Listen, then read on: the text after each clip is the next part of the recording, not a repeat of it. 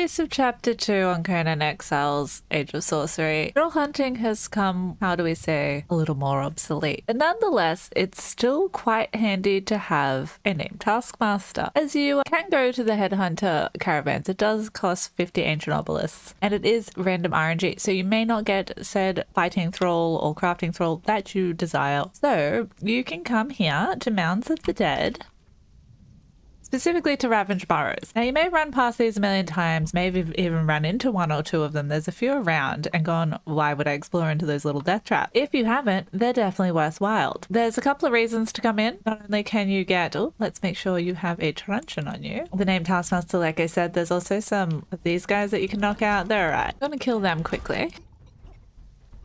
And then here's the guy we want. Whether my thrall's gonna behave or not, we'll see. Now you can either kill Gothrad for this thing, Thorga's crest, but he's always here, so you can knock him out as well. He's a little bit tricksy to knock out, especially with a few of these guys around while he's aggroed over there. Sometimes I just knock all these guys out. It's a little easier, especially with my shitty stamina. Now, because he's a high level guy, using the dagger technique is not advisable particularly, but we'll see what my thrall can do with his Seth's truncheon. There's a few boxes in here with some random loot. See if we can't lead them both outside, maybe. See, I'm doing a lot of damage to him, even with the to attack. Not that great. So let's lead them both outside. I don't have a regular truncheon for myself. Hopefully my thrall will teleport eventually. Okay, we've all assembled outside. Now it's just basically a waiting game. If you happen to have a truncheon and not daggers, you can also help. Daggers are pretty good most of the time, except for occasionally with these like hardcore dudes. And Valenthia and the Berserker are also not great to use the dagger technique with. I don't know what it is about them. They just take more damage than they do concussive damage. We'll be back in a moment when he's knocked out.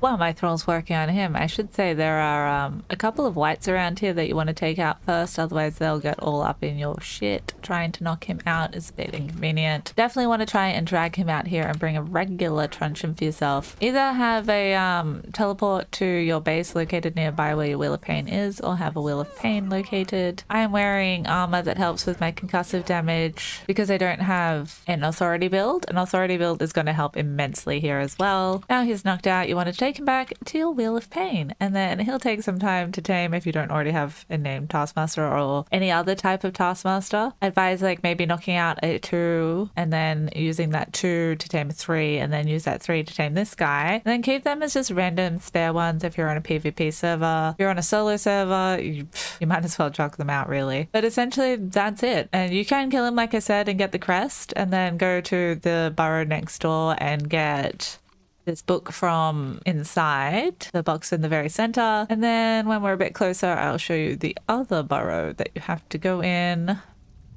I think it's that one. You kill a blue skeleton guy, and then the one behind the obelisk there, you go in there and you talk to a guy, a little ghost dude, and you can get the Pride of Asir armor. Click there, and I'm gonna add some meat. You can collect mushrooms, and if you've seen my recipe guide, you'll know where to learn the cooked mushroom meal that uses puff mushrooms and amanita mushrooms. Put them in a Wheel of Pain, and they are excellent food, better than gruel in my opinion. But for now, I'm going to use steak. Do consider a like and a subscribe. It means a lot, and it helps me know that you find these videos handy and you'd like to see more of them. And yeah, that's about it. And I hope you have an excellent day, evening, night, or whatever it may be, wherever you may be. And until next time, have a good one.